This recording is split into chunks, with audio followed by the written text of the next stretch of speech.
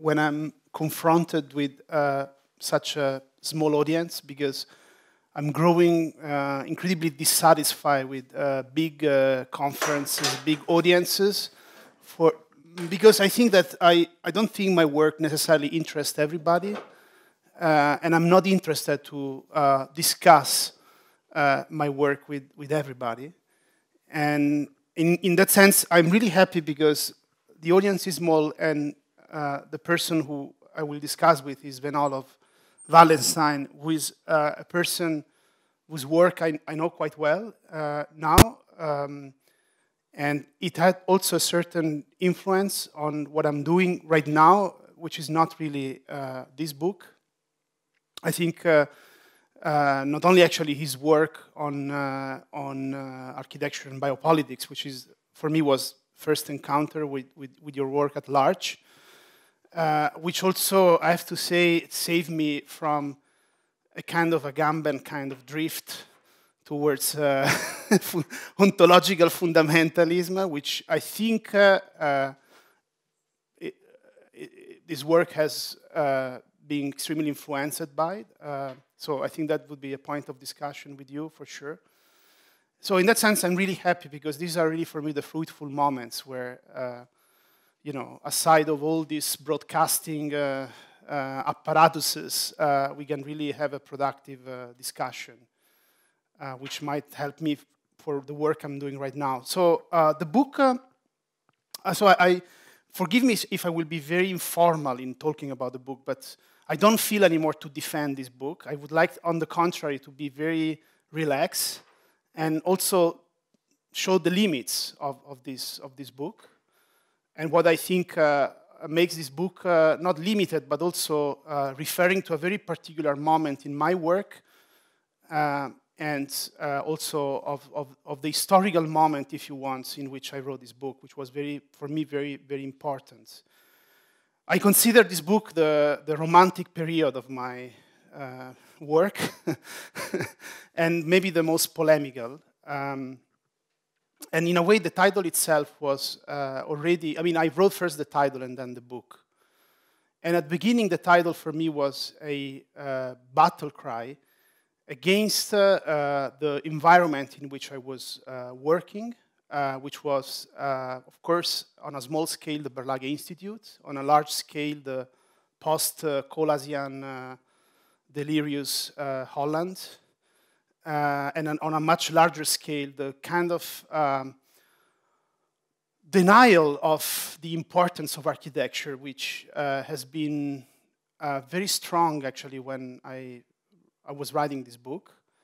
So the strange paradox was that architecture was becoming commercially very, very important. I mean, and in a way, the rise of architectural stardom was one of the symptoms of that. But on a theoretical level, there was a sort of, at least what I experienced at that moment, a sort of denial, I mean, disinterest in architecture. And, you know, everything was about research, everything was about mapping the most updated kind of urbanization, going to Dubai or going to all these kind of cities. And where, in fact, the jingle was always the same. You know, architecture can no longer, you know, control these phenomena.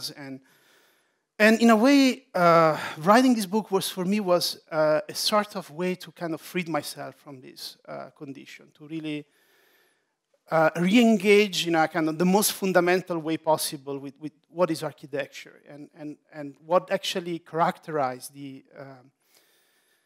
its most, if you want, conceptual, categorical dimension. And of course, the moment I start this work, I realized that, I mean, it was really difficult. Not only difficult, but impossible.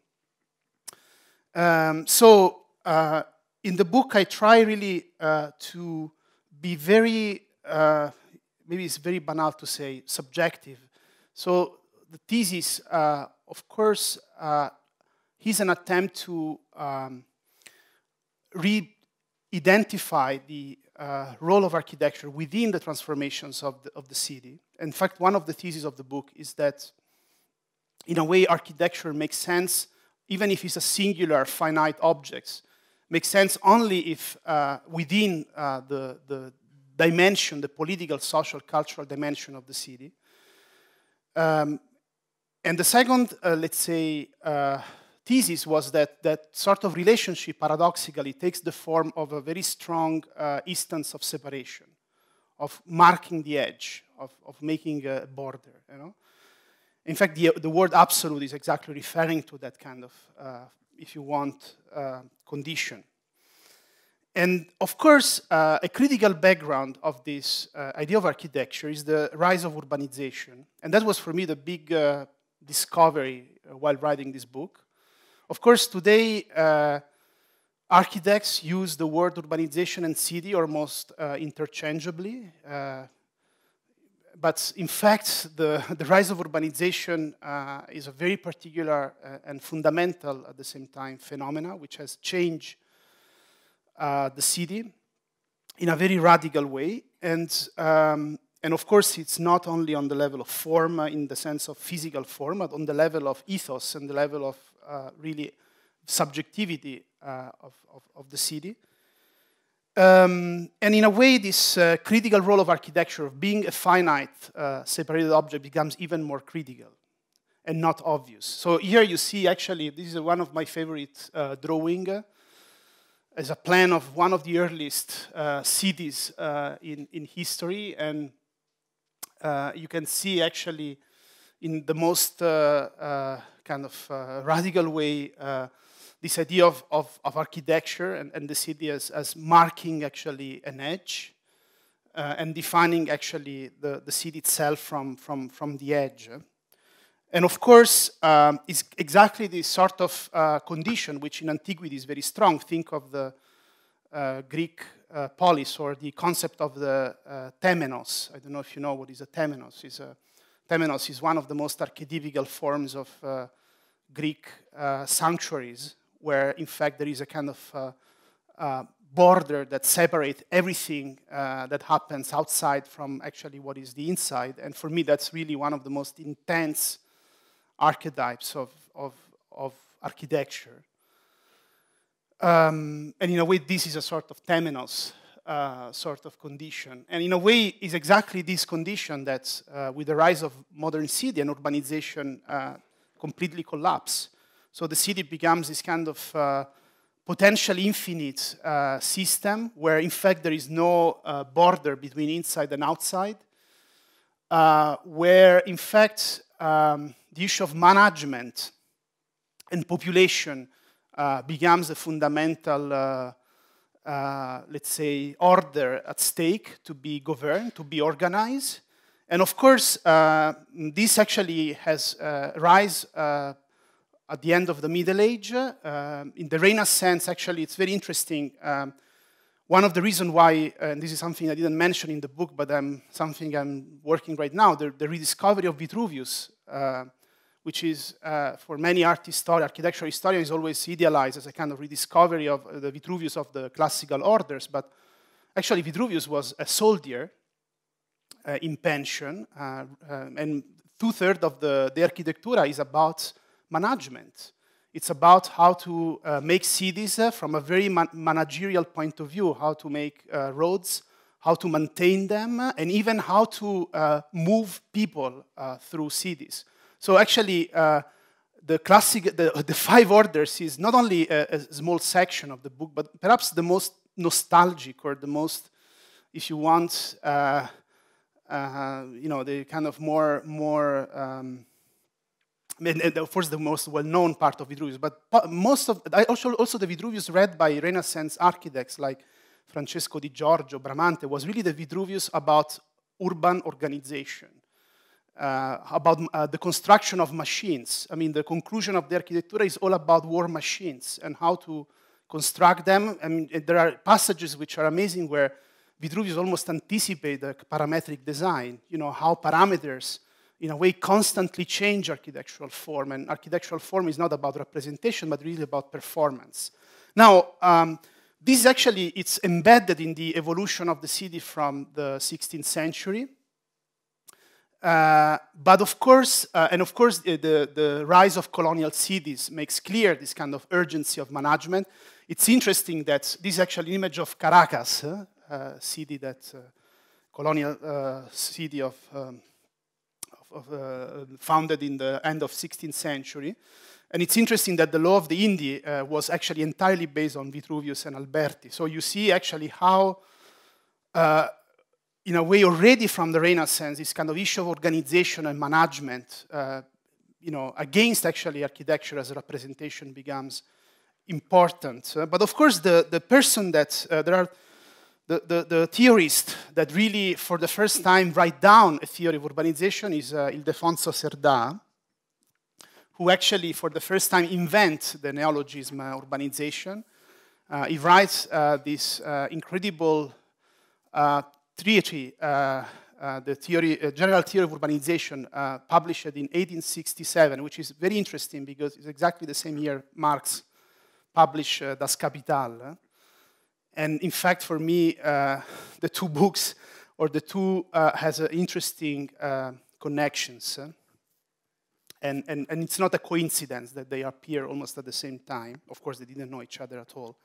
But what is interesting is that with the project of the expansion of the city of Barcelona, Cerdà is really able to apply his theory, which is actually the idea of urbanization, where in fact the term city is completely erased. In a way, Cerdà introduced the idea of the term urbanization to replace the term ciudad, which for him is a new category where in fact city is no longer an issue of representation, of political representation, but is really an issue of economic, today we would say biopolitical management. And it's really amazing to, the extent to which Cerdà link the form of the city to issues like property, life, let's say, management, statistics. Cerdà is the first urban planner to use statistics as a sort of material to construct his plan, which means that the form of the city is really an embodiment of the most biopolitical properties of human life. And of course, within this, let's say, new understanding of the city, architecture definitely lose its, let's say, dimension of marking, of defining the city in terms of its form. Of course, in the first chapter, I look to not only Cerdà, but to other projects that in a way develop further this kind of idea of urbanization as a kind of dissolution of the city. Of course, the work of Ludwig Hilbersheimer, which is for me is very important, and I just published recently a very long essay on his work. Unfortunately, when everybody looked to these drawings, I think the drawings are a problem in his work because he wrote a lot, and people actually look to his drawings but don't read his writings. Where actually Hilbersheimer really took further the project of Cerdà and showed to what extent actually the city was, in fact, as he said, a relationship of two things: the individual cell, the interior, let's say, of the house, and the general infrastructural system. So in a way, in Hilbersheimer theory, architecture itself as an object, as a singularity, as a single finite form, completely disappear, let's say, in the urban condition. And this is very visible in his drawings, especially in his American period, where in fact you see that in all his projects you see only the landscape and the infrastructure, and in a way architecture is gone. In the book, actually, I made a sort of parallel and claimed how, in a way, the graphic minimalism. By the way, I love Hilbersheimer drawings. I think they are fantastic. And of course, I don't say that in the book, but all the examples I bring in the book are things I like and I enjoy immensely. So that's also, I think, something to be openly said. Otherwise, I mean, I would never be able to argue to the relevance of this. But actually, of course, they're also terrifying in an interesting way. And in the book, I argue how the graphic minimalism of Hilberseimer drawings are, in a way, embodied in the minimalism of Mies' architecture. And in fact, it's very interesting because one of the most interesting reading of Mies is the one that Sven has put forward in his book, The Silence of Mies. And in a similar way of Brandon Joseph, Sven-Olov actually argued this link between John Cage and The Silence of Mies, which is not a, let's say, a silence that's erase everything. So it's not a sort of essentialist silence, but it's a silence that allow the cacophony of the city, in a way, to inhabit architecture. And it's very interesting because these ideas were well formulated by Hilberseimer already in the 1920s. And in a way, also, Hilberseimer minimalism has to be understood as a kind of urbanization that is reduced to its, let's say, most basic properties, precisely because what is at stake goes far beyond the possibility of architecture to represent this condition. An idea that is extremely further radicalized by the work of Archizoom with the project No Stop City, where, in fact, as you can see in this famous sketch, which is the first drawing of the project, the city is replaced by what Archizoom call a cloud. Basically, all the information and knowledge that in the urban conditions becomes much more important than what Marx would have defined the fixed capital of the city. And in a way here, in one of the theses of Archizoom was really to develop a city without architecture, where in fact a city was simply as they would say, a toilet every, let's say, 100 square meters. And so the pure kind of biological, biopolitical forms of reproduction come to the fore as what really define the urban condition. And in fact, today Branzi said, well, the city is a toilet every, let's say, 100 meters, and a laptop every 5 square meters. So in a way, this for me is really like the moment in which the thesis I put forward becomes extremely problematic. And this for me was very important. And of course, Colas is perhaps the theories that try to deal in the last 40 years, has been the first, maybe the theories that have tried to reinvent architecture within this condition. I mean, this is his first project, the City of Captive Globe. But I try, in the book, I try to step back or to, in a way, not take that kind of direction. I mean, in a way, to go back to a possibility of, in a way, embedding this, this condition, and at the same time trying to redefine the possibility for architecture of defining this idea of spaces made of finite parts, which allow actually the subject to again be aware that no matter how urbanization has dissolved the city, in a way the city remains as a composition of parts. And the best example I could find, and also for me the architect I still endorse as perhaps the only one that has succeeded in this kind of dialectic is Mies, of course, and especially the late Mies, the most anti-political and most corporate Mies, where in fact this condition of finiteness, which is very much represented by a form that recurs in all projects by Mies, which is basically the plinth. All projects Mies have always this, which is of course a sort of temenos, if you want, a temenos strategy, which Mies used always in all his projects, from the first one to the last one. He always used this kind of architectural form.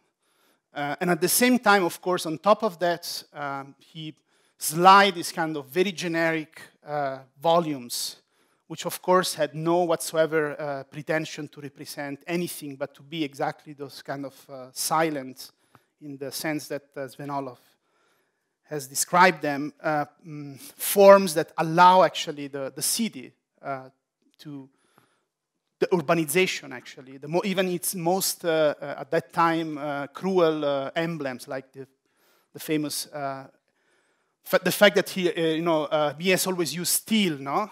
Unlike Le Corbusier, always used concrete. Concrete, something it's a material you can mold in whatever kind of shape. While actually steel is much more crude because you have to accept those pieces as a ready-mades. And as you know, one of the classical motifs of Mies architecture are these height beams hanged on the facade, which really express that crudeness of the ready-made industrial object, which at that time was the emblem of the most extreme reification of architecture through actually industrialization. And this contrast between the temenos condition and at the same time the embracement of the ethos of urbanization for me represents still a challenge, at least for me, and a possibility, let's say, of an absolute architecture. So in the book, I just go through a few examples, the work of Palladio, in relationship with the rise of the urban territory in Veneto in the 16th century. And so I try to read Palladio's work as a work made of very finite objects, and I think La Rotonda is one of the best examples. But in relationship with the expansion and urban, in fact, let's say, growth of the region beside Venice, when Venice actually undergo this terrible crisis in the 16th century, where the city has to shift from maritime economy to agriculture. So in a way, Palladio's projects are a means to construct this territory, not through the continuity of urbanization, but through the finite forms of architecture. I think the best chapter, the one I liked the most of the book, is the one on Piranesi, because he's also an architect I studied a lot and had incredible influence on my work. And I try to read Piranesi as a sort of counter project of another fundamental project, which actually was very important for Piranesi's formation, which is the drawing of the famous Pianta Grande di Roma by Giovan Battista Nolli. I'm sure you know this map. It's a very famous map, which is always misunderstood as a map that shows the public space versus private space. I don't know if, usually that's the way this map is known. But in fact, the Nolli map had a very specific goal, which was to, first of all, Nolli himself has a very interesting background, because before to come to Rome, he had experience as a cadastral, let's say, surveyor. So he had a lot of experience with measurement and also with the beginning of the, let's say, link between survey, geographical survey, and economic, let's say, performance of territory. That's very important in the Nolli map, because in fact, the Nolli map is a sort of latent master plan for the city, and in fact, what is architecture, these objects are what had to remain fixed, and the black part was what was susceptible to be transformed and changed. And in fact, Piranesi's work can be seen as a kind of critique of that sort of managerial understanding of the city, where in fact the city is made by autonomous forms, and for me it's very interesting, especially how a fundamental source of Piranesi's reconstruction of ancient Rome, the Campo Marzio, was fueled by the Antichità Romane, which is an incredible attempt to map all ancient ruins of Rome. But of course, Piranesi mainly focused on tombs. And in fact, if you see the Campo Marzio, it's a reconstruction of ancient Rome, but most of the buildings he used to reconstruct Rome are buildings that are tombs. And Piranesi actually chose this first of all, because tombs they didn't have architectural orders. Piranesi is very anti-Vitruvian architect. And second, because they really have this sort of form that's it's very within itself. And in fact, the Antichità Romana is all about walls, big walls, big foundations. Piranesi is obsessed with foundations. He makes these totally exaggerated sections of buildings. Like, for example, the most impressive one is the section of the Mole Adriana, you know, the famous Castel Sant'Angelo.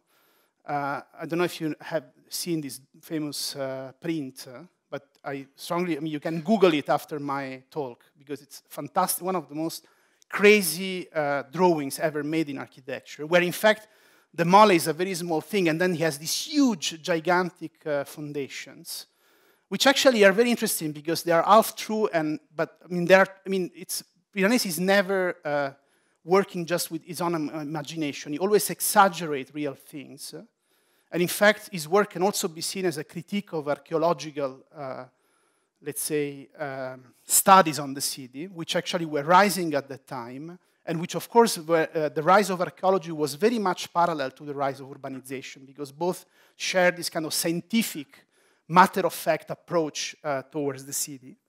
And in his project can be seen really as a reaction to that, drawing these projects where the difference between antiquarian erudition and reality is completely blurred.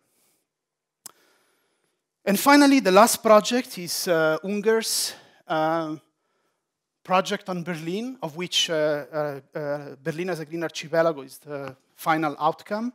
It's a project that sees the collaboration between the young Rem Koolhaas and Ungers, where in fact the city was reduced in two layers, a sort of continuous grid, which in the intentions of the project was supposed to be a forest full of all kinds of urban, let's say, infrastructures and agricultural fields, and the city, which was reduced to a series of islands. And in a way, the two were really seen as a sort of productive antithesis. And for me, actually, this project, which in the book is at the end, was the beginning of, because for me, the encounter with this project was absolute, and with the work of Ungers, which, of course, 10 years ago, when I started to work on these things, Ungers was totally forgotten and considered totally the most unfashionable architect you could never, talk about. I remember the first presentation I gave at the Berlage Institute about my work. People were reacting, saying this was the most reactionary architect, which I shouldn't deal with. But for me, actually, this was very important. And maybe I'm also reactionary, I don't know. But actually, what is interesting about this work, that in a way, it's again extremely questioning, in a way, the idea of urbanization, because at that time, Berlin was a city in crisis in the 70s, where people actually were leaving the city. And so Berlin had this major urban crisis. I mean, one of the fundamental aspects of urbanization is the question of population.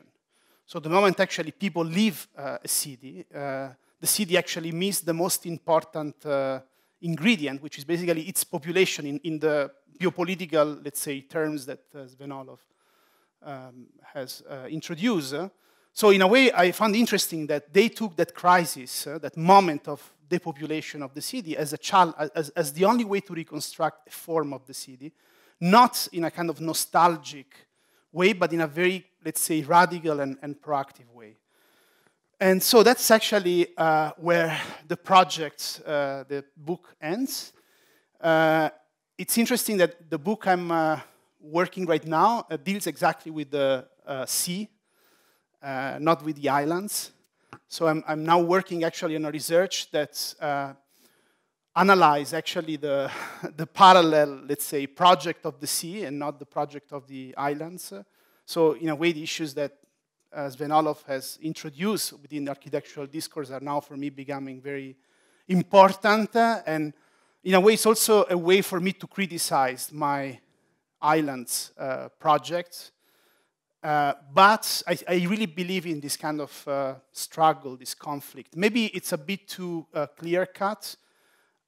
It's a bit like too figure ground dichotomy, but for me was very productive to, in a way, understand what at the end is actually the thing I'm looking for, which is not only the meaning of architecture, but also the meaning of architecture within the city. Thanks.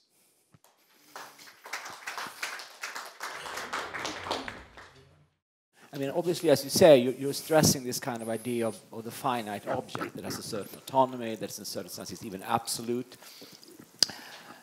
And so on one level, there's a sense of, let's say, of distance, detachment, moving away from the fabric of urban life. But on the other hand, there's also a second movement, which is about that these finite objects somehow interject, and they contain, and they mirror, they reflect. They are not really absolute.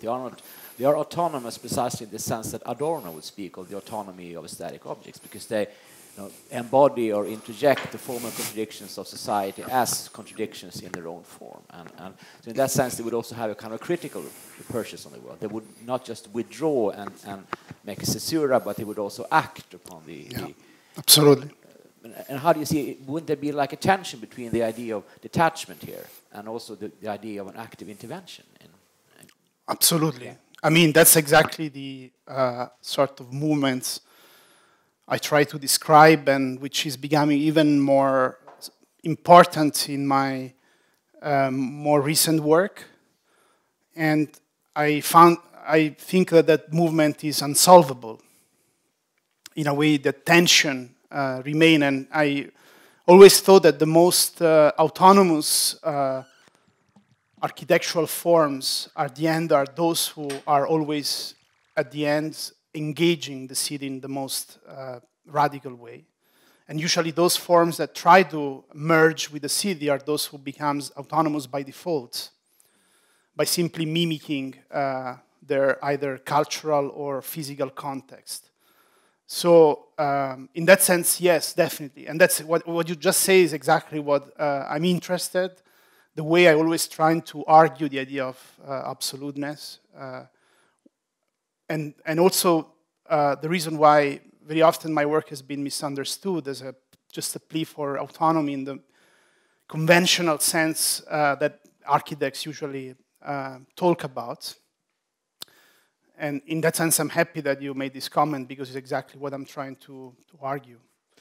But if one looks at the general drift of the book, I haven't read it as carefully as it deserves, because I just got it 3 days ago, so quickly. So maybe I'm missing some points here. But I mean, I think you're setting up, I mean, already in the introduction, you're setting up a distinction which then becomes more and more emphasized, which is the distinction between urbanism as you know, from Sterdad to Archizoom and onwards. Then we have this idea of formal autonomy. Or let's say this kind of idea of creating caesuras and breaks. Right. But would that, and from your point of view, at least in this book, the potentiality for being critical resides with this idea of autonomy. But is there no potential for being critical inside the other field? Yes. That's like what I'm working right now, in a way. With the sea. Yes, absolutely. Actually, one of my recent article was on Hilberseimer, who is really the architect of the sea, in the sense that Hilberseimer, in spite of his reputation, which is always seen as a monotonous architect and planner, but he wrote a lot about the city. And he really tried to engage with the most reified conditions of urbanization. From Berlin in the 1920s, the third largest city at that time, with a rising population of white-collar workers. So Hilberseimer is the first theorist of the post-Fordist city, because all his projects deal with immaterial labor as becoming the most, let's say, important engine of the city.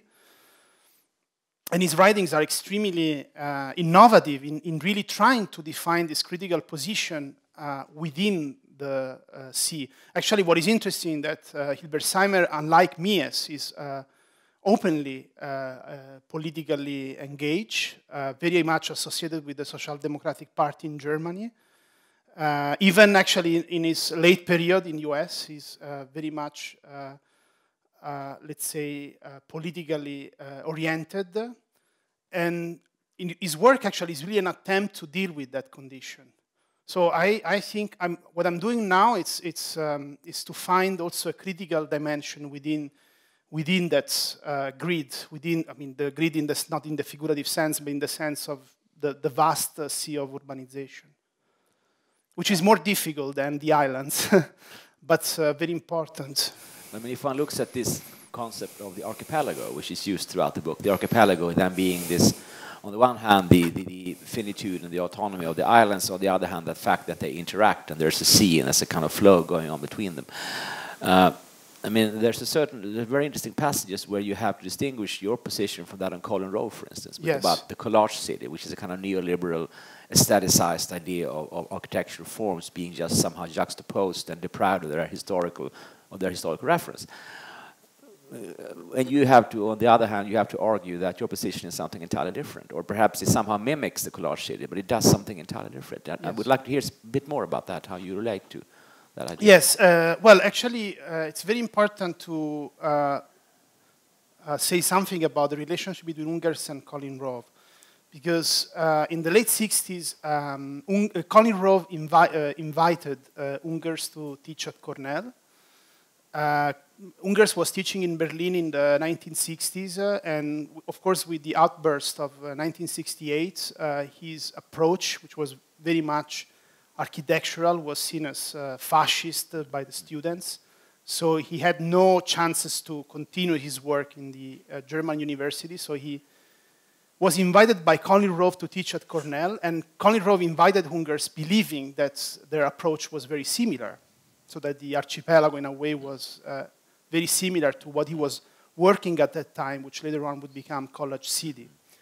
And actually what is interesting is that the moment Ungers becomes the chairman of Cornell, a huge conflict emerged between Colin Rowe and Ungers, because they both realized that their project was radically different. And the difference has to do mainly with the fact that for Colin Rowe, urban composition at the end is a matter of figures.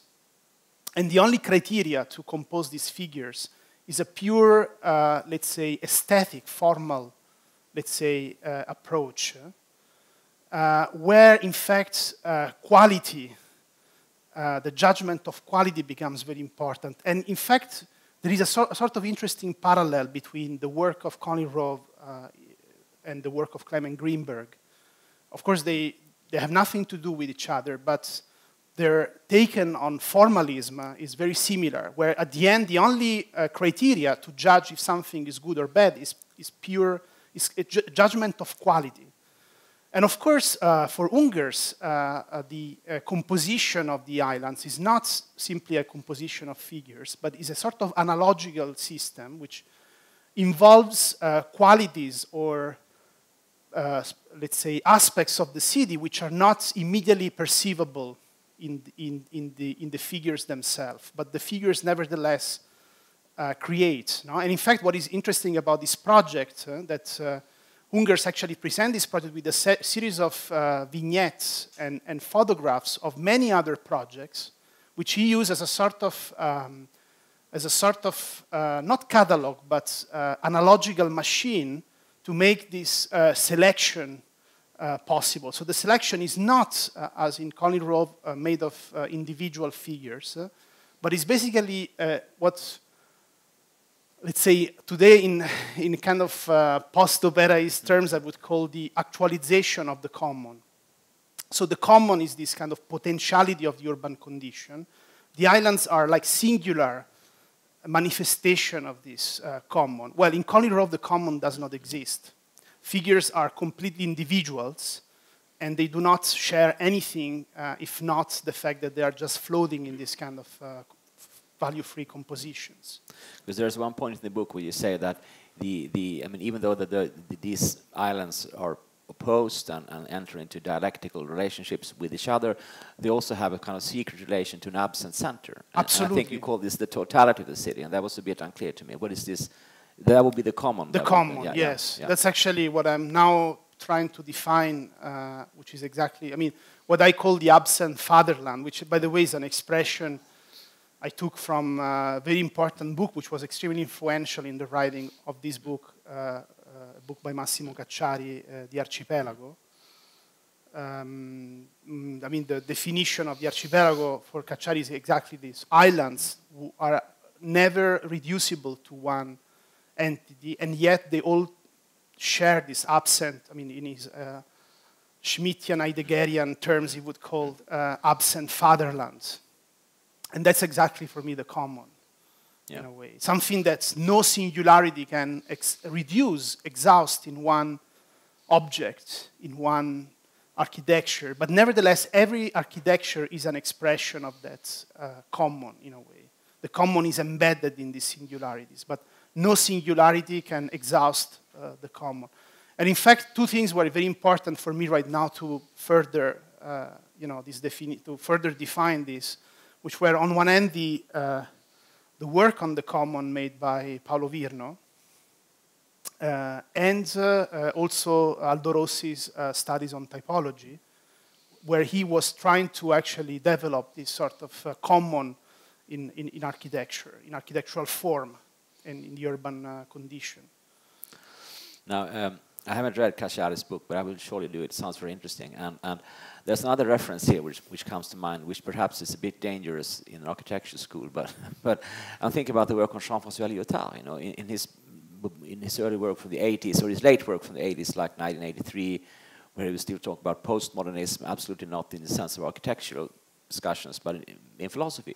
He also used this idea of the archipelago. I mean, he said that we have to understand language as an archipelago made up of islands which consist of regimes of phrases, be they scientific, cognitive, philosophical, ethical, aesthetical, but they can never merge into one thing. But still we have to accept the idea of the ocean, of the archipelagos, which is like what they somehow are immersed in. But we can never see this sea, as it were, for itself. We can only feel the presence of something which is never there. So in that sense, I don't know if Cacciari quotes Lyotard, but it comes very, very close to. Well, actually, in Italy, there's been a lot of debates about Cacciari's work, whether it's postmodern or not.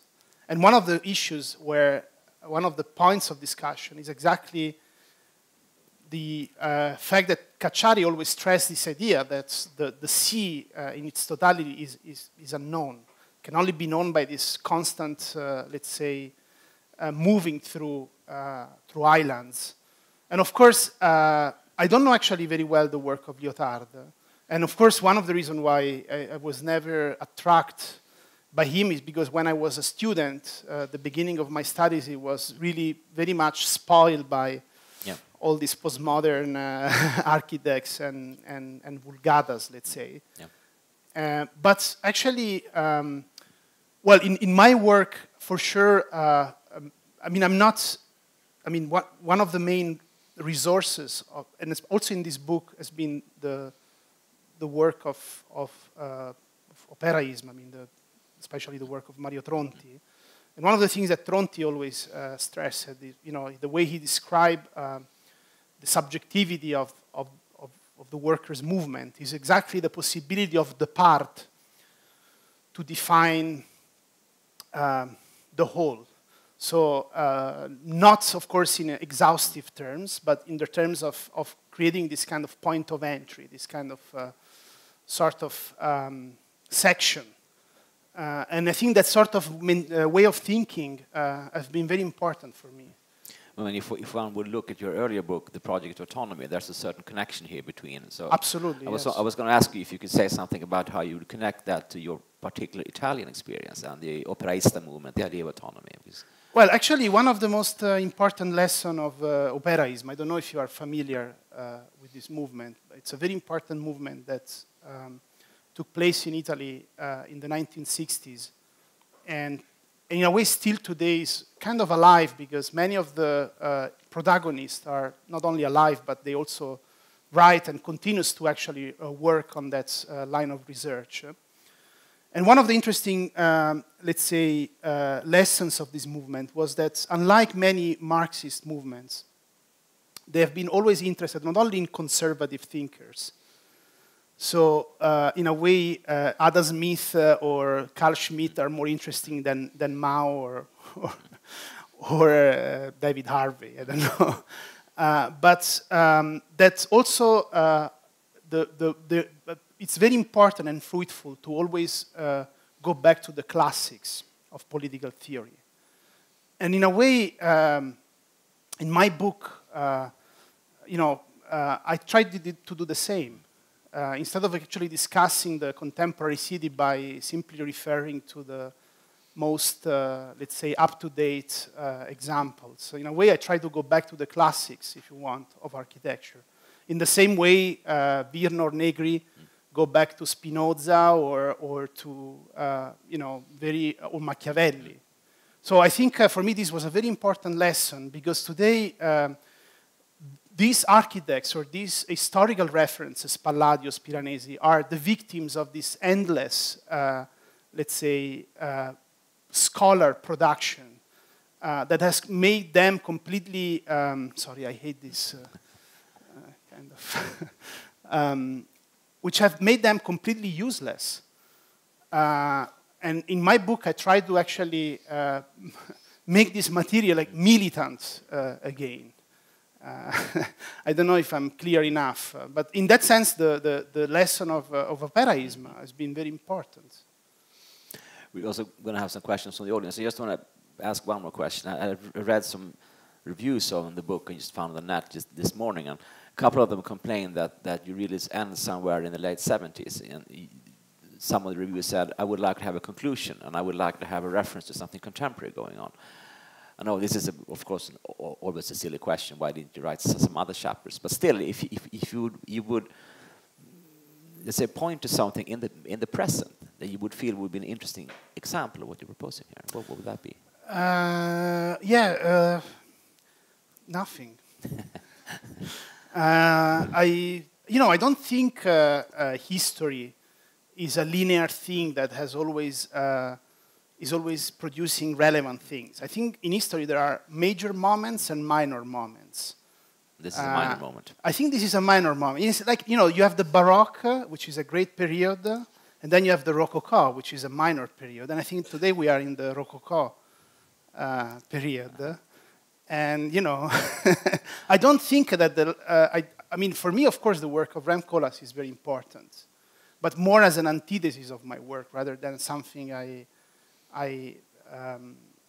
taken as an example. I'm very critical, but I acknowledge, I recognize that for me, he's the only one who has really a discourse about architecture. He's not just producing buildings, because all the other architects, they just produce buildings. And for me, architecture is not about design. Architecture it's really a way of thinking about the world, on which design is, of course, one aspect. So in that sense, I found very difficult to find contemporary examples which are relevant to my own discourse, which means that maybe my own discourse is completely obsolete. And maybe we have entered a total different way to think and to do architecture.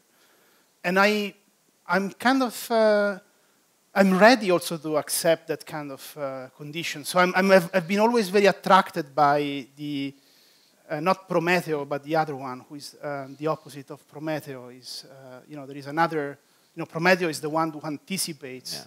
Epimetheus.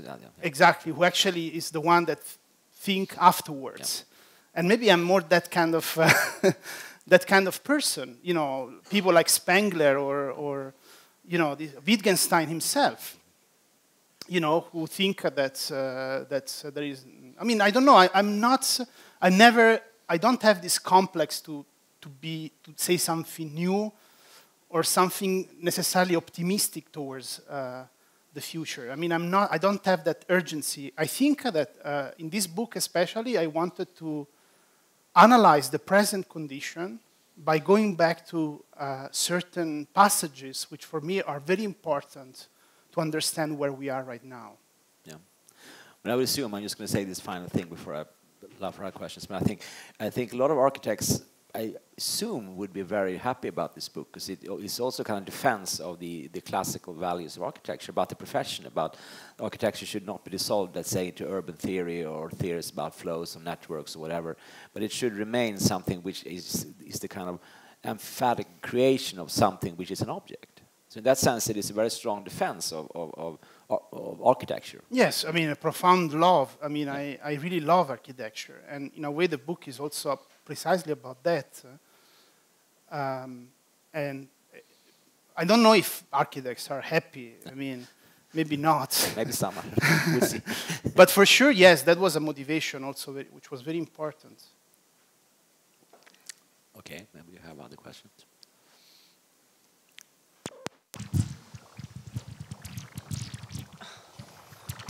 I don't have a very smart question. I'm just thank you for your talk and what? So many times in your story, I've been thinking about Tafuri. So you still haven't mentioned Tafuri. Well, Tafuri is very important for me. It was very important, but more the Tafuri on Renaissance than Tafuri on modern architecture, because I think that Tafuri on modern architecture was is very a peculiar Tafuri. It was a Tafuri of critique of ideology, and critique of ideology is a sort of critique among comrades. So you do a critique of ideology when the movement to which you belong is very powerful, but at the same time on the risk of becoming progressive in a kind of stupid way, becoming reformist. So Tafuri's work was a way to warn his comrades about this possibility of being too reformist and believing in reformism and being cheated by capital. And the moment actually that sort of movement collapsed, of course that need, that critique became completely outdated. And for me, the way Tafuri is read today, sometimes it's almost like I found it very hilarious, because this aspect is completely forgotten. And Tafuri was not talking to architects in the sense of, he was talking to people who at that time were active in unions, active in the party, and say, let's be careful about reformism. Let's be very radical about exactly those leftist values that inhabit the progressive culture of architecture. So that was the Tafuri's project of modern architecture. And I think that that project, for me, it's totally gone. It doesn't make sense anymore. The most interesting Tafuri is Tafuri on Renaissance, especially of his last book, which for me is his best book, Ricerca del Rinascimento, which in English, the title in English, I forgot it, but something similar, where Tafuri really tried to understand the origin of modern architecture. The introduction is beautiful. It's Tafuri at its best, where he actually, the whole introduction is a sort of questioning with cover idealism on Renaissance architecture and the idea of proportions as, and actually, for me, that project, that introduction, if you read the introduction, is exactly one of the things that inspired me in my work. Actually, Tafuri on Serlio. I mean, he wrote a magnificent essay on Serlio and how Serlio's reformist Protestant ideology drives him away from monumental architecture and drive him towards the issue of housing, the issue of urban management, and that's actually the real Tafuri, the Tafuri that interests me a lot. I'm not interested anymore in Tafuris of Contropiano because, I'm interested as an historical thing, but I don't think today it makes any sense to think that Tafuri was not criticizing capital.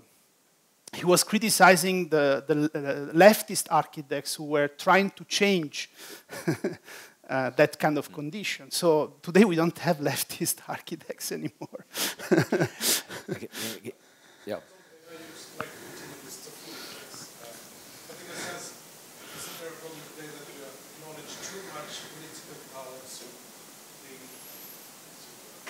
physical manifestations of architecture as such. Isn't this, I mean, that is also what relates to your work on the idea of the possibility of an absolute architecture. In what sense can really the physical manifestations, the architecture, the buildings themselves, however positioned in the grid of the city, how can they act as kind of political agents in a sense, which is what today is not necessarily architects are leftists, but still trying to acknowledge in their work some kind of social or political potential. How would you relate to that? Well, actually, the Tafuri trace, of course, there can be, political architecture. Well, Tafuri's latest, its main focus, which I found also very important in my work, it's neither architecture as a mere physical thing, nor architecture as a virtual thing, but it's architecture as a project. And the idea of the project is, for me, what is the essence of what we call architecture, and what makes architecture different from what comes before architecture, which is basically just the art of building, and has to do with the idea that for a certain historical moment, architects were not just building, things; they were designing things. They were actually putting forward a project. And this project is made, of course, of drawings, of values, of effects, of imagination, of perceptions, and eventually also physical objects. But in my work, I don't stress, at least that's what I hope, the physical object as the only embodiment of the possibility of the absolute architecture.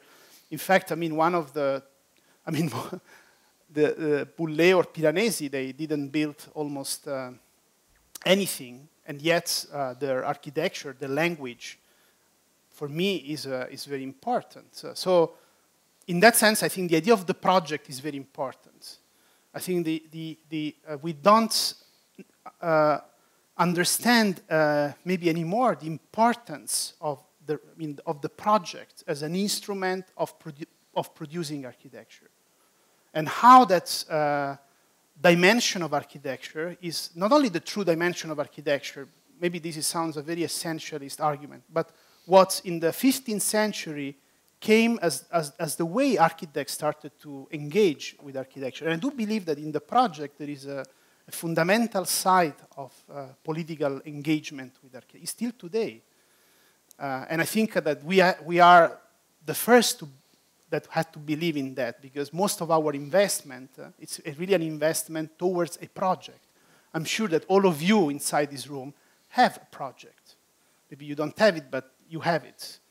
And so I think this, for me, is very important. This is actually, for me, the real side of politics, not just architecture as a form, as a pure form, devoid of any, let's say, project or activism or direct engagement. For me, the project is very political, which can go from a PhD to a lifelong project to something that is also more collective. You just want to add something about Tafuri, or you asking something else, or? Yes, okay. So even though obviously the context differs now from the late 60s and early 70s, but when you're presenting this idea about, for instance, the way you describe Hilbersheimer, you connect him to a certain discourse on space, all of this is very close to Tafuri. His book, even though that disappears in the English translation, Progetto Utopia, is one of the, I think, still very intriguing genealogy for the idea of the project. And the way he describes the historical logic is not entirely, not entirely, it's very close to what you're saying. Well, for me, it's fine. For sure, again, someone who had huge influence on my work, I cannot deny that. But I think that, again, I want to emphasize that Tafuri's main goal was critique of ideology, something that it's not really, it's maybe present in my work as well, but I'm not with the same, if you want, apocalyptic sharpness.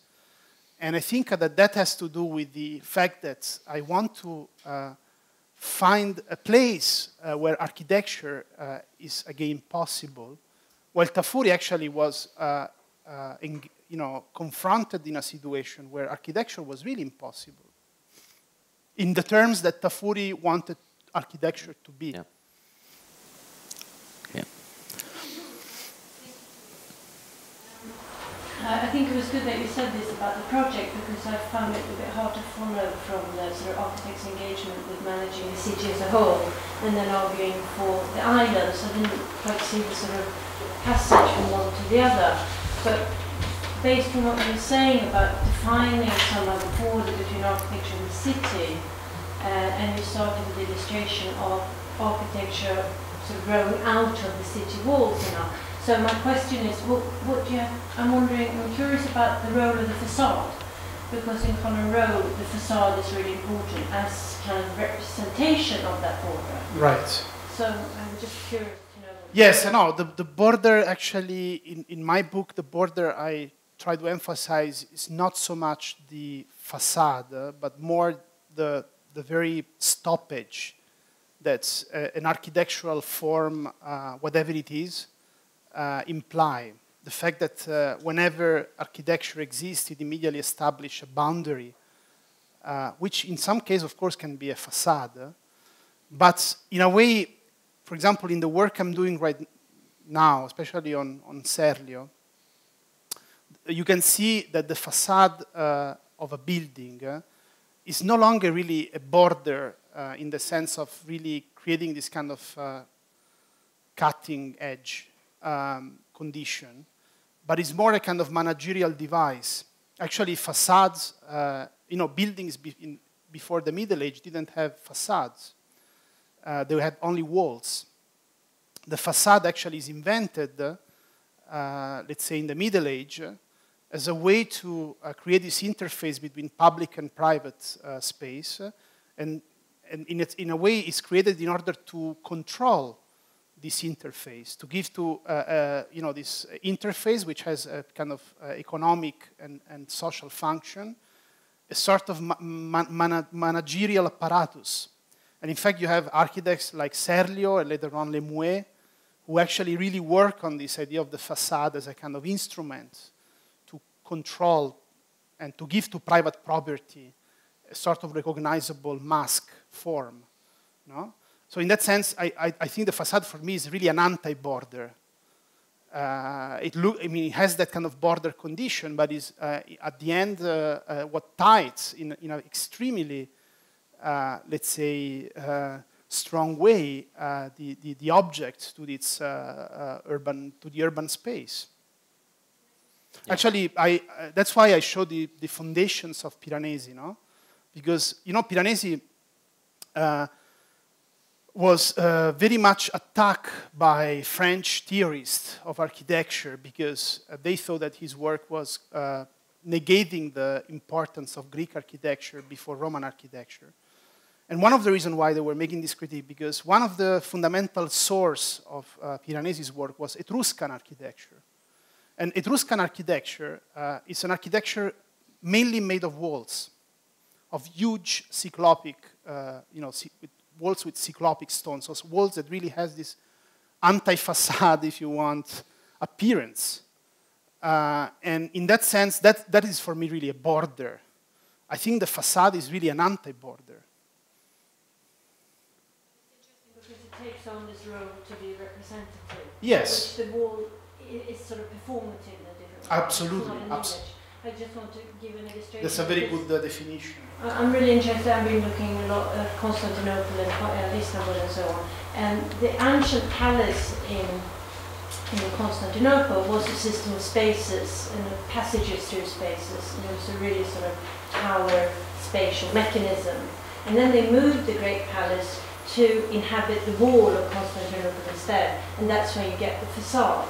Yes. So I'm just really interested in what is that movement in terms of spatial structures, representation of power, but also what kind of spatial mechanism that is. What is that shift? I think that shift is exactly the moment in which the construction of the city moves from boundaries, from what I describe as the temenos condition, to urbanization, where in fact borders are no longer these unilateral elements, but becomes this kind of the dispositif,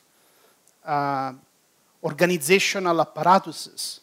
And in fact, I mean, it's interesting that today the experience of a wall is almost impossible because every wall is either dematerialized.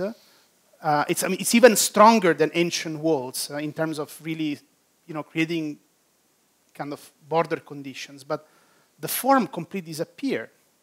That's why actually contemporary architecture, it's all about glass, transparency. There are very few architects who are able to design a wall, really as an enclosing element. And it's all about transparency, and of course we know that it's a fiction, that in reality borders are stronger than ever. So in that sense, that passage you describe, which is very interesting, which is actually the thing I'm working now, is exactly the passage from when in fact, control shift from rather recognizable edges to a much more diffuse system. And in fact, it's the moment in which, for example, city walls disappeared. The city itself becomes a defensive system, no longer just the walls on the perimeter, but the street, the way the urban pattern itself is designed. In that sense, I think that's actually how I would explain that passage. And that is actually where the facade becomes very important, becomes a fundamental object of design. Haussmann, Lemué, César Dalí, all these planners were obsessed with the idea of the facade as a kind of, apparatus, as a dispositif of urban, urban design. I have a question that perhaps... I have two questions, and they're both addressed to both of you. Not being an architect, it's rather easy to see architecture as ideology. Yeah. I guess that's the case. To me, the purest critique of ideology is a critique of architecture. Because architecture, as separated from the action, the performance of building, is ideology. And I would like to hear both of you reflect on that. And also, I would like to return to the notion of apparatus and also of the kind of the omnipresent apparatus, that is also, thinking of Giorgio Agamben's reading of apparatus, and of course, why of course dispositif, back to the realism of economia. So in a sense, we have all senses of the apparatus of the dispositif present at the same time, already from the beginning, if we amount this, we say this beginning is so at least a beginning a possible beginning in a Greek city. Help me here. So how would you see those? You begin. Well, I think that about the comment about architecture, yes. But the problem is that starting with that argument, I'm afraid then you end up in a cul-de-sac. Because you can also say language is an ideological apparatus. But then, so what? So we don't speak anymore? We refuse to speak? I think language is also productive. I think language is not just an ideological thing. It's also the way we construct, we articulate a public sphere or a space that we can share. So me, architecture is the same. Yes, of course, it's highly ideological. It's been always influenced by all kinds of powers that have instrumentalized space to govern people. So I don't believe that the architecture came for free. Architecture came as an instrument to organize subjectivity, to produce actually subjects. And so I'm the first to be aware of that. But at the same time, it's inevitable that to be together, to share a space, we need an edge. We need something that articulates that space. So architecture is also important in that sense. And I think it has to be always be reclaimed from its possibility to just become an instrument of oppression or an instrument of alienation or a purely ideological instrument in the hands of what kind of power.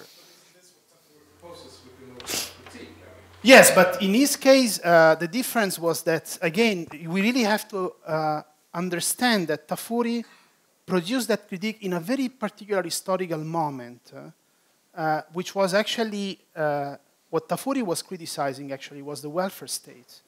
And the belief that through large-scale design and architectural, let's say, projects with a certain kind of progressive direction, you would be able to govern capital. So that was what Tafuri was criticizing. And Tafuri made clear that his critique, I was his student, the reason why he didn't want to reopen this discussion, because he said that critique was based on that particular moment. So it makes no sense to carry on this critique forever. My work has to do with the present condition, which is very different, where in fact what Tafuri was criticizing is gone, is dead. I mean, and actually what we are left with are ruins. And my work is trying to make sense of these ruins in a way that they can be seen not just as the architectura assassinée, which is the famous drawing Tafuri put in the cover of the English edition of Architecture and Utopia, but as the beginning of something else, as the clues through which to reconstruct a possible city. So in that sense, I think my work is different. Of course, again, I want to stress the fact that for me his work is terribly important, and I've read basically not only everything, but I have read everything several times. And but I think that I also know that his work has limits, and if we want to continue that research, we have to start precisely where he left his research. I mean, okay, it's a very long discussion, but I think that for me his work it's relevant only within the moment he made that critique, and I think that moment is no longer here. So I think we have other let's say issues that Tafuri couldn't address in his work. Biopolitics, for example.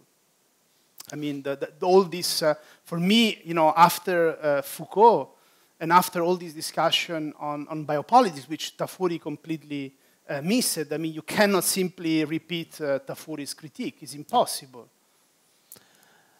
No, maybe I should say I just agree. That's maybe too short.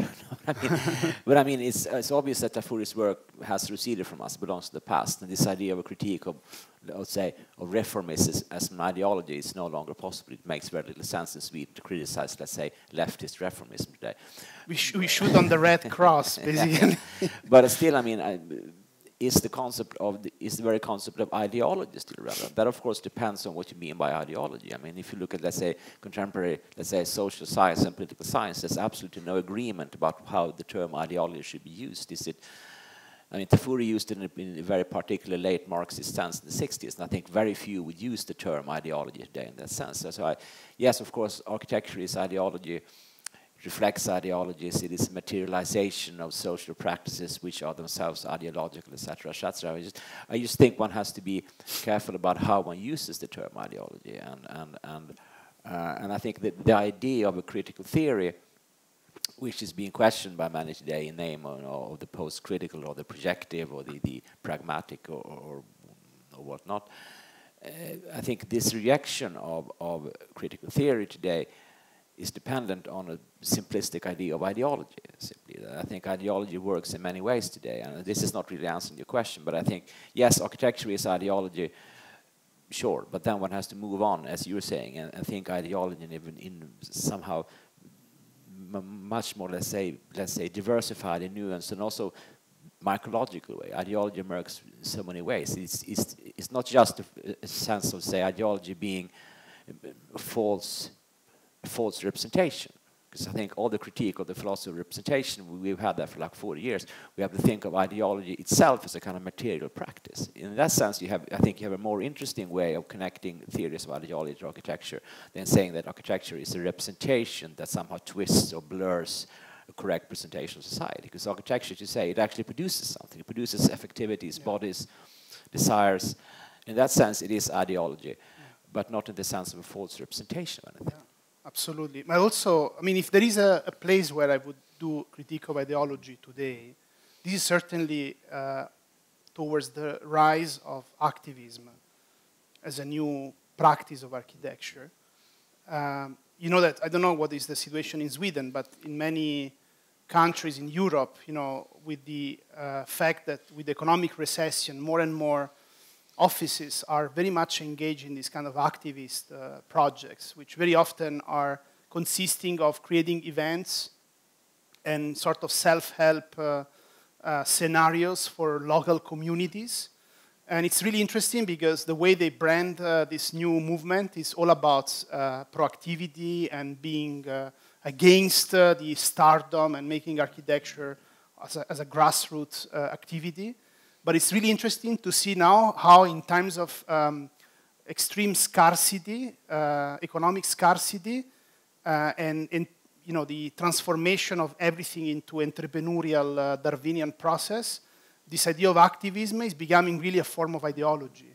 So many developers are engaging these activists to create this kind of self-help conditions for real estate development. For example, in Holland, you have developers hiring artists to do events, cultural events in their own, let's say, neighborhoods, to create this kind of participation. No? And of course, we know that this participation becomes really a means for these developers to boost a rather dark economic condition, to create life, which then, of course, is parasite to raise the value of these properties. And in a way, activism is really performing that kind of ideological role. So if I would make a critique of ideology today, it would be exactly against this you know, subjectivity, this kind of approach, and also towards the idea of informality. You know, informal cities, informal urbanization, all these very trendy exhibitions that you see all around, promoting the idea that the city has no form, it's all about flows. And of course, this is actually perfectly, even if it's done with an impetus of, you know, going, you know, celebrating the 99%, whatever, you see that what is behind these projects is a potential ideological project to basically find for the neoliberal city a kind of legitimacy. You know, the neoliberal city at the end is about laissez-faire, is leaving, you know, the city to its own self-help reproduction, and then parasiting, of course, its value only at the end. And in a way, I see informality, informal cities, slums, you know, all this kind of new activism as a possible ideological, let's say, performance of architecture. Because we all struggle with these questions. Yeah. Work in the different environments around the world. Right. What do you think about the idea that actually these kind of activisms come as a result of architects trying to find some kind of role? Absolutely. I mean, not only role, but jobs. I mean, I think that there is a clear link between precarity of freelance workers. You know, we all, almost all people, I think, I mean, at least in this room, we are all freelance. We are freelancing, you know, to survive. And you know how this system is becoming structural in the way people work. And actually, activism is becoming a sort of way to create the subjectivity of a precarious researcher.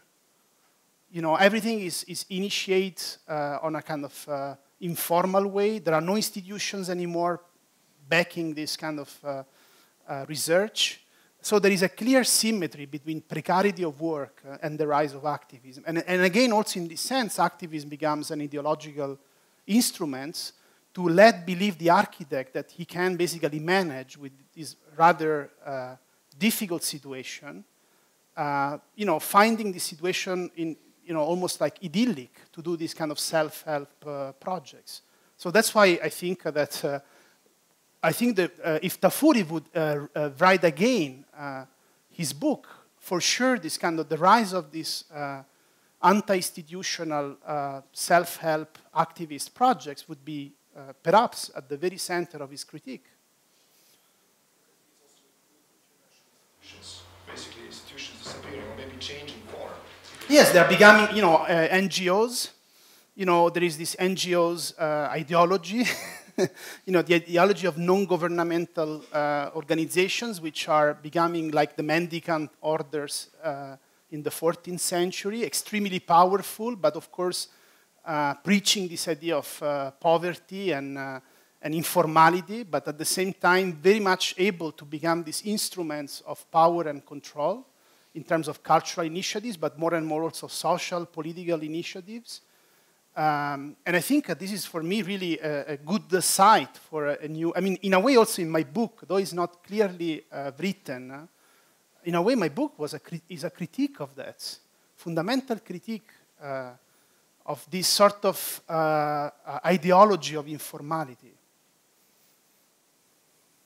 So in that sense, yes, there is a critique of ideology, but of course, I didn't want to use that kind of theme because otherwise, automatically people would immediately refer to that kind of fixed idea of ideology that Sven-Olov was mentioning before. I think the idea of the project, as I see it, as inspired by some kind of initial political act, like acting as being the sort of central political thing, going back to Aristotle, Hannah Arendt, and so on. And I sympathize with that, but then I wonder what's the difference between the project and the entrepreneur, who is also somebody who acts in a sense. Could you define that difference? Well, it's a very good question. In a way, yes, it's true that the entrepreneurial subject is forced to project all the time. Writing an application, we are all bombarded with this kind of necessities. Every now and then we have to do a project. We are engaged with a project. It's a very good question. Actually, I don't know how to answer, but for sure, the border between the two things is very thin. So I think that you have to understand, you have to negotiate that border all the time. The intention, but also the way you carry on this project. Not only the project itself, but the way, the tactics you use for your own project. For example, I strongly believe in the idea of self-valorization, which is a concept that was introduced by operaist thinking. Self-valorization means that you are able to self-valorize your own things without actually having that value acknowledged by institutions or entrepreneurial success. Think of how we do research today. We can only do research if we are funded by an institution, if we get the grant, which of course is an implicit acknowledgement that what we do fits into a particular scheme, entrepreneurial scheme. So I think today the question, with Martina, of course, we are confronted with that reality all the time, is how we self-valorize our research without the need of an institution to give us the grant and therefore to acknowledge what we are doing. And I can tell you this requires a lot of tactics, and I think that could be perhaps the border where you can reclaim the project against the entrepreneurial project that you were mentioning. Yes. The word project has a very interesting etymological origin, because Renaissance architects were introducing this word project from military warfare, let's say, from the art of warfare. Project was the trajectory, the ballast trajectory of artillery. And so the project was really the art of measuring, of calculating the exact let's say, trajectory of artillery, let's say, power fire. So in a way, I really think the project has this kind of military dimension of being very strategic. And to be very strategic means that, for example, in all these instances, writing an application or engaging in research, you have to not simply, simply take everything for granted, but you have to question all these thresholds and systems that, in a way, objectify our own work. Just adding one more thing. I think the idea behind that is also that you don't know where it goes. Yes. It's based on calculating exactly where it's going to hit. But Yes. the whole idea of the project, different to entrepreneurial thing, is that you actually don't know where it's going to end up and where it's going to sort of disseminate and what its effect's going to be. Right. And I think that's also a point about architecture, because you don't know what's going to happen to it. Absolutely. Yes. And, this kind of grand system, it's really an attempt, it really fragments our own work so that, it always creates these filters, these buffer zones between, what we do and the possible consequences of it. That's built into it, which is also how you try to Yeah. political. Absolutely. It's unforeseeable, it's sort of travel. I mean, in one way, the thing I wanted to ask about, I guess for me follows on from that. It seems very nice then that within that idea of the project there is one sense, the golf project, which seems to be the ultimate entrepreneurial project, is that there's a very small hole very far away and you have to calculate the swing that will land the ball. And that's Yes, exactly. And then you're talking about this project As something open-ended, something, and presumably not applicable. Think of how this issue of applicability, which is exactly to hit the right target according to the institution, is important today in applying for a grant. What intrigues me, going back to I think it's very fascinating that it feels like now is the time for a Vitruvius conference in some way, that suddenly there's this kind of cache text on Vitruvius, which we've just been reading, which kind of takes up this aspect of the other side of the architect, that there is this kind of architect who will define The organizer. in some way the facies of an object, and there's this architect who will be this manager. And in neither of those in this classical text is there this dimension of both of these figures in that classical text seems to be ultimately entrepreneurially bounded, actually. They're in the service of the warfare. Absolutely. They're in the service of kind of decorum and the field of the decorum, which says what I will do will be right. And at what point then, is it then right to say that at what point is the other type of project invented? Is it a product, I guess it's maybe a product of the Renaissance. Yes, no, I mean, Alberti for me is a very interesting critique of Vitruvius. First of all, what you said is very important. Actually, Vitruvius is known for the famous triad, utilitas, firmitas, venustas. But in fact, one of the fundamental categories that Vitruvius introduced with the Architectura is solerzia, which is really this sort of ability to constantly cope with unpredictable events and situations. And in fact, this is exactly what characterized Vitruvius' project, the art of management, the art of organization. For me, the most anti-Vitruvian architect, the one that critique Vitruvius, is Alberti. Because on one hand, Alberti, of course, even further elaborate this kind of managerial dimension of architecture. It's very efficient. But at the same time, Alberti writes Momus, which is a fundamental attack on the civil society, kind of project that one can find in De Familia and the Architectura, where he actually, talks about the vagrants, the vagabond, as the only the only happy free subject. And at the same time, he writes in De Familia and the Architectura everything about the institutions, the importance of institutions. And I always found this schizophrenia in Alberti's work very productive because we always need both of them.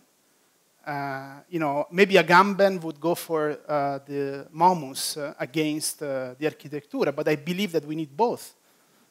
We need both the managerial, let's say, aspect, but we need this constant challenge of that system. And in that sense, for me, it was very important Sven-Olov critique of Agamben's work, where he said, you know, the problem with Agamben is that his idea of freedom at the end is so ontologically defined that anything that comes after, it's basically the end of that condition. Well, actually, Foucault introduced a much more historically defined idea of freedom, which is a constant struggle between subjects and the systems that try to produce those subjects. And in that sense, I found this, let's say, approach very fruitful. And in that sense, so I think that Vitruvius is very problematic, but I think that if you read Vitruvius through Alberti, it becomes extremely productive and very interesting. Because I think it was also intriguing in the cash text on Vitruvius that he would, which I don't think is in Vitruvius, I think it's a reading that you got actually by Alberti, in one way by Alberti really is, when he reads, kind of realizes, okay, a third of Vitruvius is about this military action, and actually about the art of placing objects. And he picks up on the fact that in order to place objects, there is something potentially subversive in this set of activities. That you're no longer in the service of someone else. You're in the service of yourself. Which I suppose, if you think of it in terms of military leadership, you are. You're the person who can just come in and hammer the agenda. But it feels like that. He very specifically picks out this thing of the other side of Vitruvius. You have Vitruvius as decorum and looking just right, and then you suddenly have this other Vitruvius, this military guy who will just come around. And for him, it's interesting that it becomes a technological thing. In pointing to the role of the architect as managing the placement of stuff, in that somewhere there is a kind of subversivity which is to do with actually disobeying the laws of nature. In order, the crane would be a kind of classic example where you do the thing that shouldn't be possible. You lift the huge stone with the Right. And I'm wondering, I think that thing almost actually feels that comes out later. It's our reading, it's our optimistic reading of this Vitruvius would be less interesting than reading. But it feels like we have a need for this subversive, to find that, or to anchor that notion of this subversive project. Absolutely. Very much in his text. But I mean, that's really what Alberti is about. Alberti is, for me, fantastic because it's both the one that creates this incredible, efficient edifice of architecture as an institutional machine, but at the same time, the one that inserts doubts and you know, moments of collapse in that system. And actually, it's very beautiful in the description of the Florence Cathedral in the introduction to Della Vettura. The three things that he values it for are ultimately complete contradictions of the Vitruvian basis of what makes something appropriate in terms of decorum. It disobeys nature, it disobeys what the experts say, and it disobeys what everyone does. And that's very interesting, and that's the point in the architectural truth of whether that contradiction is put in place. So maybe Alberti is still the point why this goes in. Absolutely. This is partly why I'm trying yet to argue for it. Because, I mean, first of all, this is also partly why I always argue for Kant. And especially, of course, the critique of judgment and still, the possibilities for having that with this kind of a radical return to the critique and the possibilities and thinking about the judgment and the structure of the posing of the aesthetic judgment and the possible autonomy. Which is also the possibility of the absolute innocent. But also the fact that, which is perhaps a bit bizarre, but as modernity is, it's schizophrenic. I mean, and in this sense, you can use the Florian in an operative way, in the sense of using the. I mean, it's not. We cannot stop. Obviously, we cannot stop producing. Right. But at the same time, but we cannot either stop critiques. In a sense, we have to do both and, not neither nor. But that's the big question. I mean, what's at stake here is it neither nor or both and? I mean, we still have to produce, we still have to, even though the forces of the apparatuses may result in this, this lecture being put on YouTube and so forth. But still, it's important. I think we have to do that, but at the same time, we have to keep, critiquing that, and that's the kind of dialectic that I think Tafur still has to learn to us, and still has to offer. Instead of this kind of post-critical, yes, of course, I mean, passive nihilistic stance that just upheld status quo. I completely agree. I mean, I don't even question that thing anymore, because for me, the fact that it's totally irrelevant is so clear that I don't think you should even spend time to say that post-critical is just, not only useless, but not even good at what it's supposed to do, which is to be an efficient celebration of neoliberalism. I mean, if it would be good at that, it would be already good for post-critical. It would be really good, efficient, conservative. I'm always for conservative positions. I think that there is always something to learn from them. But you cannot learn anything from that stuff, which is totally irrelevant. And I do believe, as you said, that, yes, I believe in the... I mean, that's why, I mentioned before Alberti, because Alberti is exactly that. And in fact, not by chance, Tafuri was obsessed with Alberti. And his last, the second last class course he gave before he died was on Alberti. I was a student at the time. I was in the first year. I only saw 2 lectures. And, you could see that he would almost identify himself with Alberti. I mean, there was really a strong connection between the 2 projects. I actually have one further question, which is about where your project is. We should stop. But it intrigued me yesterday. Pier Vittorio gave a presentation yesterday where they showed a number of Latinos projects from Dogma. And in the middle of it, Cedric Price's Fun Palace came up. Yeah. And I'm interested to hear your position on Price. That's I'm interested in it because Price, in one sense, appears very far away. I think very, very close to what you're talking about, but people probably would think very far away. Well, actually, I don't want to...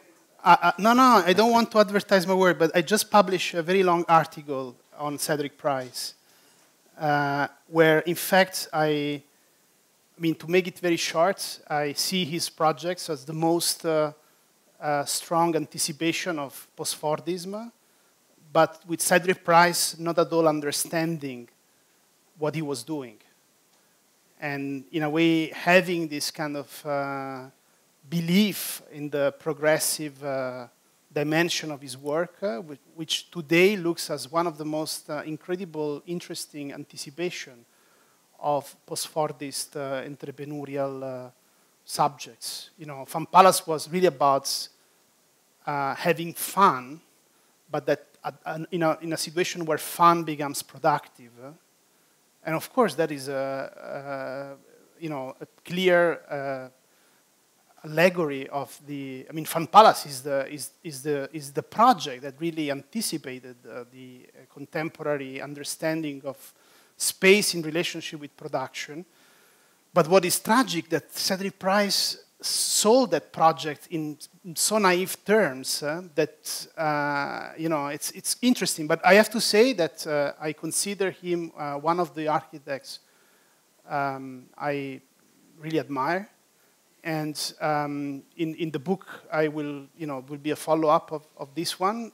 There is a chapter actually really on the work of Cedric Price. Intrigues me with Price and that project is that, or where the project is, because it feels very much that the project is in the archive now. I mean, absolutely. The project is not there because it's not built. I mean, the project is a load of other stuff. He was an architect with absolutely a project. I mean, he was really and it's very strange also for a British architects, because British architects are always extremely matter-of-fact, pragmatic. And is one of the few who had really this strong belief in a project that not necessarily has to be realized. And there is a strong coherence across his work, which is very strong. And also it's a very beautiful work. I mean, beautiful drawings, which for me is always an important criteria to fall in love with an architect. He has to draw. But at the same time, for me, the progressive terms through which he presented his work are very problematic and need to be questioned today. This is maybe more like a comment, but also relating to this thing of how the book ends in the 1970s and the impossibility in some way to continue on that. And what you've been saying, and we talked about that yesterday also in relation to I see your work as a kind of critique of liberal planning in some way. Right. And also now when you emphasize this thing about the ruin, I mean, we stand at the point of the ruin of the welfare state, and if maybe that's also to oversimplify, but is it in one way the only way to move forward is to go back into those ruins, a little bit like pyramids in some way? Alberti, also, Bramante. I mean, I think that all, I mean, it's, first of all, I don't think it's the only way. I hope there are other ways. I mean, I don't want to sell my argument as the only argument. But I know that very often to look back is a very useful way to move forward.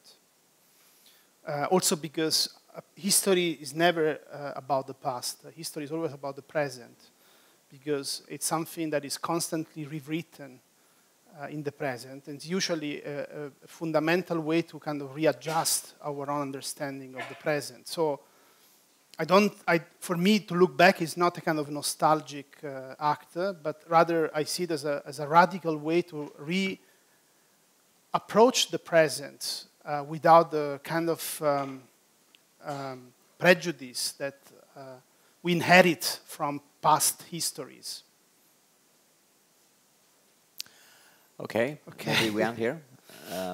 You want to say something, Tim? Or? I would just say, I would just want to thank both of you very much. Yeah, well. Thank you. So we just, I think, a fantastically productive conversation between two people. So I'd like to say thank you very, very much for this, and thanks to everyone who's here.